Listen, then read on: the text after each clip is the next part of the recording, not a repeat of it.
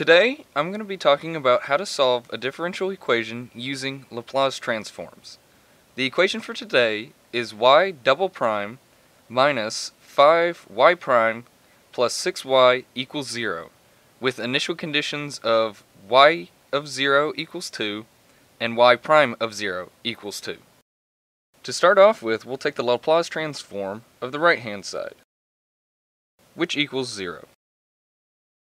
Now, for the left-hand side, the easiest thing to do is take the Laplace transform of each individual part. So to start off with, we'll take the Laplace transform of 6y, which equals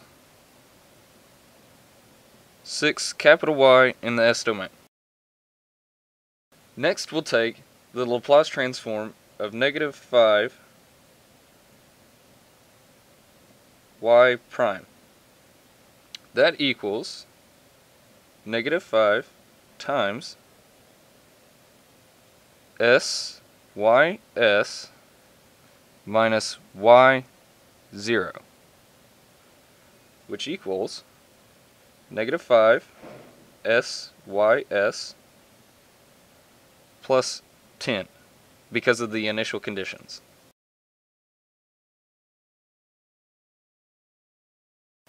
Next, we'll take the Laplace transform of y double prime, which equals s squared ys minus sy 0 minus y prime of 0, which equals s squared ys minus 2s minus 2. Next, we substitute in everything that we solved for previously.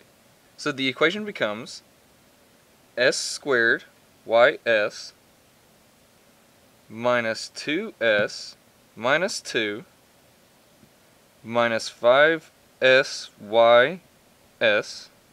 plus 10 plus 6ys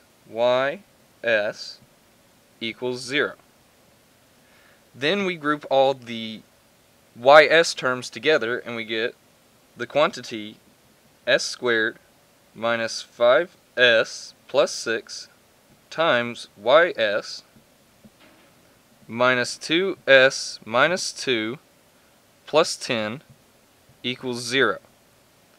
Then we move everything so that ys is by itself, and it equals 2s minus 8 divided by s squared minus 5s plus 6. Using partial fractions, we can then get it in the form of a over s minus 2 plus b over s minus 3. That gives us, when we solve for a and b, a equal to 4 and b equal to negative 2. Therefore, ys equals 4 times 1 over s minus 2 minus 2 times 1 over s minus 3. And given that e to the minus at, the Laplace transform of which is 1 over s plus a, therefore, the final answer is y of t equals 4e to the 2t minus 2e to the 3t.